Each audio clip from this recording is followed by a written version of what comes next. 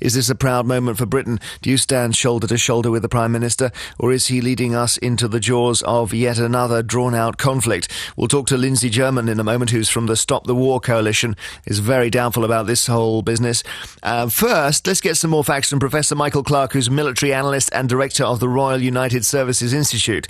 Now, I'm trying to work this out. It's a no-fly zone. It's not an occupation, but they are able to take action to stop the troops going into Benghazi.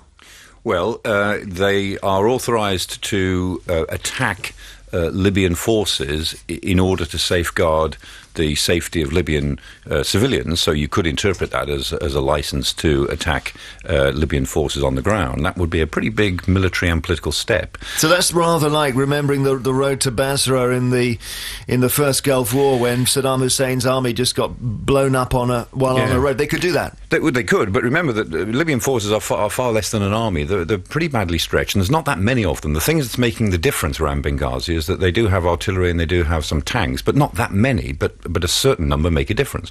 And so whether you can easily locate and target those accurately and avoid civilian casualties is a question to be addressed in the next 48 hours or so. But it could happen. If you're Colonel Gaddafi, what do you do? If he behaves the way Saddam Hussein behaved and Milosevic behaved, they would make sure that their armour and artillery was near to civilian centres so that it was difficult to attack without causing civilian casualties. Now, that may or may not be the case depending on how close they get to Benghazi, whether they get pushed back to Ras Lanuf and so on. But in general, once anybody starts attacking ground targets, it gets very messy. It's pretty dangerous for everybody concerned, the pilots as well as people on the ground. It is a big step to take, but the UN has authorised that as a possibility.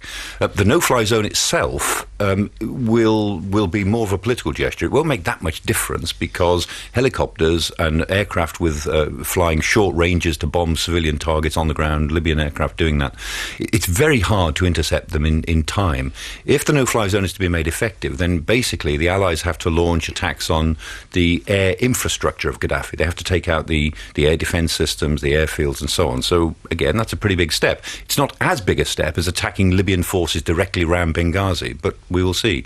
These are pretty dramatic times, and the French are champing at the bit. The British, I think, having gone along with this, tried to push this resolution and finding that the United States falling in with it very late in the day, I think that they will probably find that there is an expectation that they will act sooner rather than later. Is it possible that Colonel Gaddafi and his forces may go into Benghazi in the next 12 hours because the no-fly zone won't be up and running until Sunday? He might try, but I doubt if he'd succeed. Benghazi is a really tough nut for the Libyan forces to crack. They can make lots of gains in the towns along the way, but Benghazi is the seat of the rebel movement. It's always been anti-Gaddafi. There's a lot of people who will defend it. I think his forces would be hard put to take Benghazi. Do you think this is the right decision? After the last couple of weeks, I think it is, because inaction is now probably worse than action. But strategically, the United Nations has committed itself to a pretty big course of action. And the thing that's different this time is that the Arab League and the Gulf Cooperation Council called for it. This is not Britain and America launching another adventure into the Middle East. This is the Arab League asking the UN and Western forces to back its desire to do something about the situation in Libya itself. So that's pretty different. On that basis, Lindsey German, that does make it something that is it's easier for Britain to say yes to, at the very least. Well, I don't think it is, because I think if you look at the role of the Arab League and the Gulf Cooperation Council, as I understand it, they have agreed to the no-fly zone in return for saying nothing about the Saudis going into Bahrain last week. You have to look at this question not just in terms of Libya, but in what's gone on in the whole of the Middle East over the last 2 months. But when we're talking about Libya, you would want to just let it happen, would you? It's not a question of just letting it happen. It's saying that the Libyan people themselves have to decide this. And I think it's very interesting. But they can't if they've got a superior army that's run by... Well, no, but it's very interesting when you listen to Michael actually explaining the military situation here, because the military situation is not just simply one of overwhelming force on the part of Gaddafi.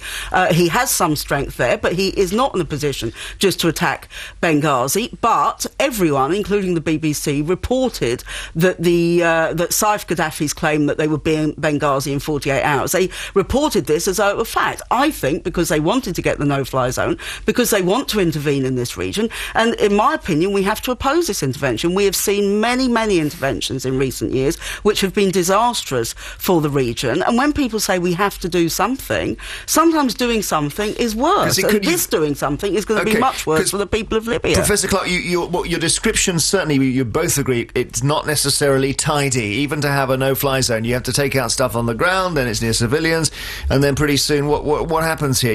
We hear there's an SAS unit being captured, or troops have had to go in on the ground, all of that.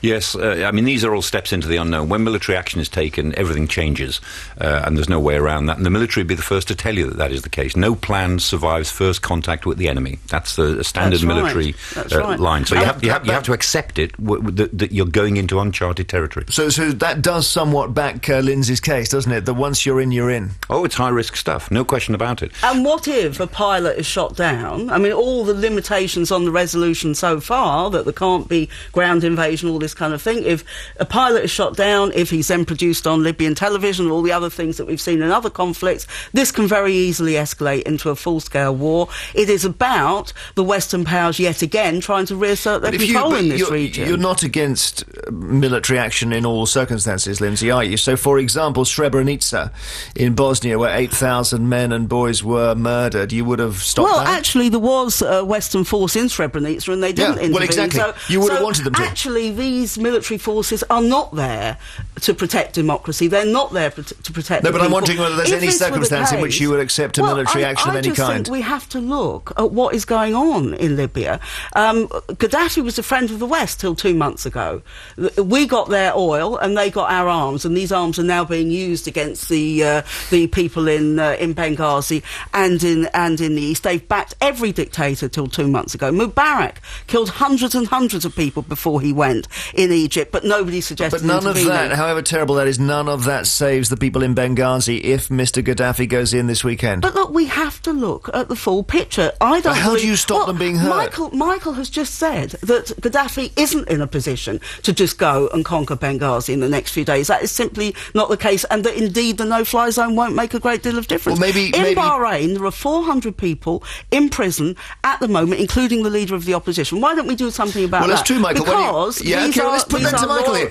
These are loyal allies of Britain. All right, and understood. France. Lots of bad things happening all over the world, Michael. Why Benghazi? Why not Bahrain? Why not Zimbabwe? Why not etc., etc.? Well, there's a logical problem when you say you can't do anything until you can do everything. Every situation is messy, and the fact is that sometimes military force makes a big difference, or could make a big difference. A small amount of military force could have stopped the slaughter of 800,000 people in Rwanda in 1994. Could it? With machetes, would that have actually done anything?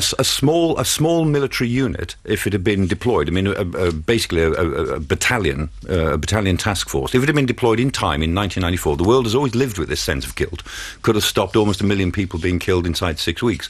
A relatively small military force of brigade size, 5,000 troops, could have stopped the slaughter in Darfur.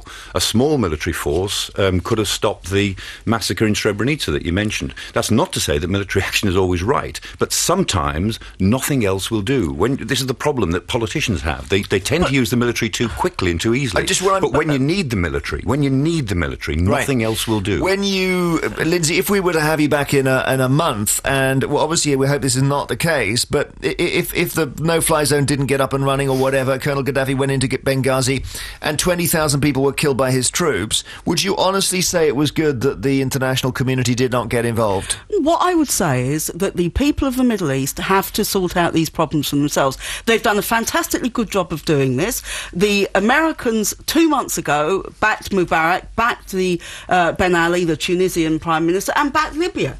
Now, and they still back the dictators in the Gulf states. Now, in this situation, it's not saying we can't do anything until we do everything. We are talking about a specific region where the whole policy of the West has been to back these dictators. Thank you very much. Thank you very much indeed. Lindsey German, Stop the War Coalition, and Professor Michael Clark, who's a military analyst and director of the Royal United Services Institute. It's Jeremy Vine on Radio 2.